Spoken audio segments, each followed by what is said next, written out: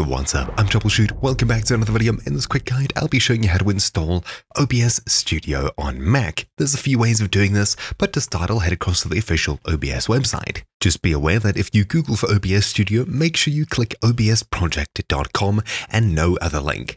There is known malware going around using paid advertisement spots on search engines, so just make sure you're going to the correct site, obsproject.com.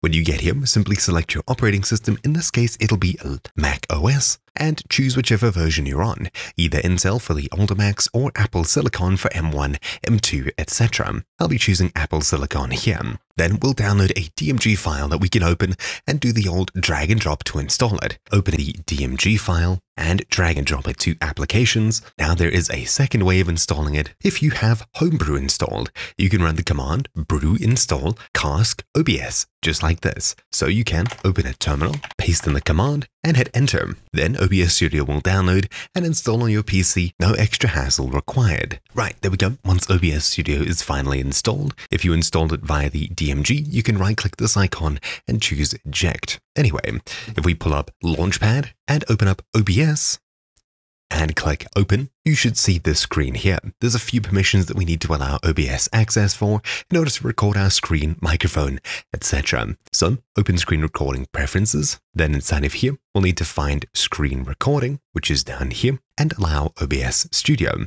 Then we'll click later here to restart it in just a bit. We also need to give it camera permission. So we'll find camera here and we'll allow OBS Studio. We'll need to click request access first. Okay, there we go. It's added it automatically. Then microphone, request access. Okay, and that should have added OBS Studio on the microphone tab here as well. There we go. And finally, accessibility. Click open accessibility preferences and turn on OBS here. Once we've done that, we should now have hotkeys available for OBS, microphone, camera, and screen recording access all granted. Then click Continue, and OBS Studio should open up. It's a familiar scene, and of course from here it's pretty much the same as setting up on Windows or any other OS. For me, I'll just be recording. I'll leave the resolution as the default for this display and set it to 60 FPS. Apply settings, and of course we can customize this. On the audio tab, you'll want to set your desktop audio and microphone to the correct devices on your PC.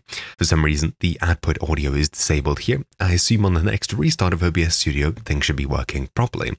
So let's do that quickly. We'll quit and reopen OBS. Now that we have, we'll check for updates automatically, settings, audio, and no, still nothing. Weird. Well, my microphone's selected correctly. On the video tab, we can choose the output resolution and the canvas resolution, FPS, etc. Hotkeys is for the hotkeys, of course, for starting streaming, recording, pausing, etc. Output, I usually change to advanced, but this is completely your preference. Usually leaving it as simple is good enough. Choose a place where to save them. Choose a quality recording format. MKV is usually the best, and encoder should be Apple H.264 or HEVC, whichever one is available for you if you have the correct Apple hardware. Otherwise, you can push it to advanced and customize things here a bit further.